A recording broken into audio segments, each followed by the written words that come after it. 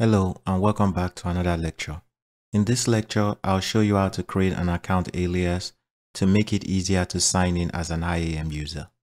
So you guys remember, anytime you want to sign in as an IAM user, first you have to come to the management console, and in the management console, you click sign into the console.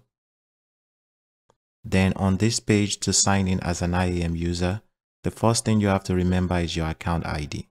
And as you can see, this is my account ID. It is a long number to remember.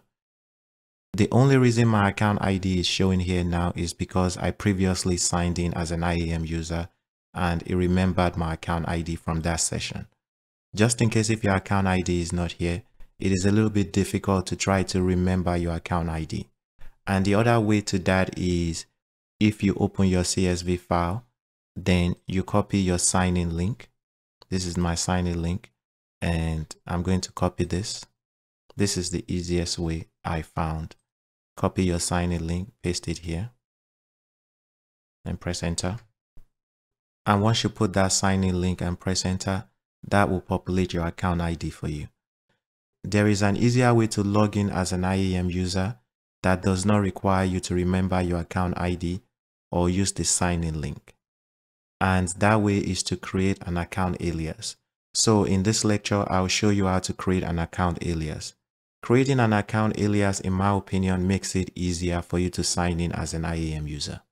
So to create an account alias, first let's sign in into our account as our IAM user.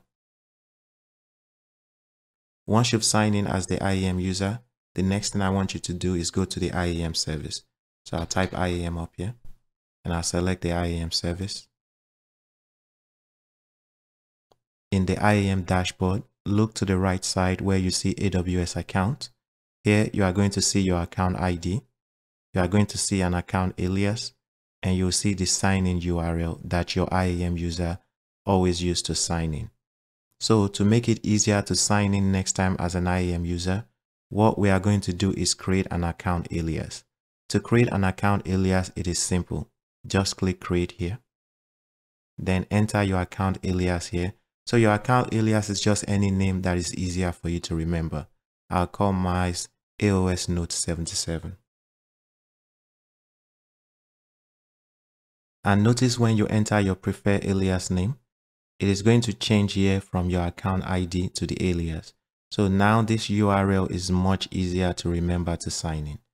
And once you've entered that, click Save Changes.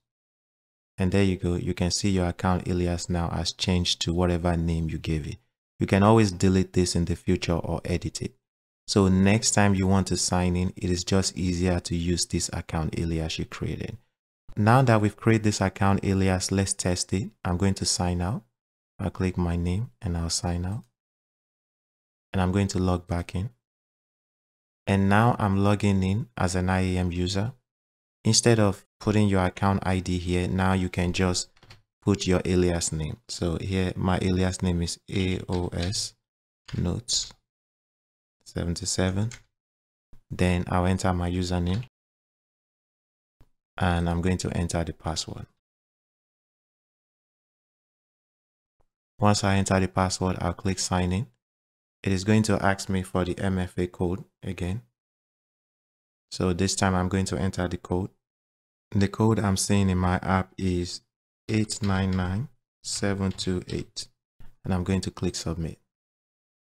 And there you go. Now I'm signing as my IAM user, but I don't have to remember my account ID. It is much easier to type the account alias there, enter your username and your password.